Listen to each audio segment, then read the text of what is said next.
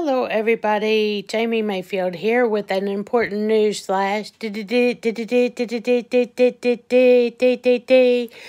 is Larry. Hi Larry. Hi. He's from Arizona and he has a magnetic row counter set up for his Laguerre 400 over there.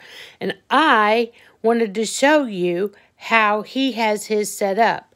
Now, if you'll remember on our last video about the $12 counter, we put the counter on this side and we counted when this goes by the counter.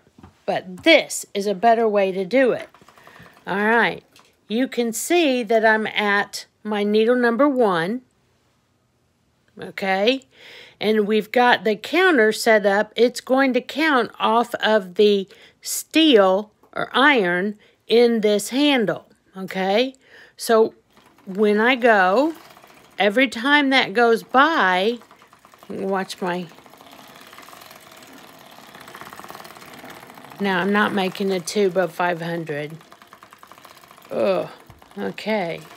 So, that's where we have the counter set. And there's just enough room, because I have the clamp there. But that kind of gets that off of my workspace. What do you think about that live news flash? That was pretty darn amazing. Might be the best minute and 45 seconds you spend all week for a tip like that. Thanks for joining me. That was short and sweet and to the point. Off I go. If I can figure out. There it is.